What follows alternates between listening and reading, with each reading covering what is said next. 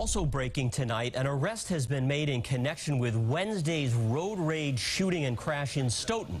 Police say 39-year-old On Q flashed a pellet gun at a man inside the 7-Eleven on Washington Street.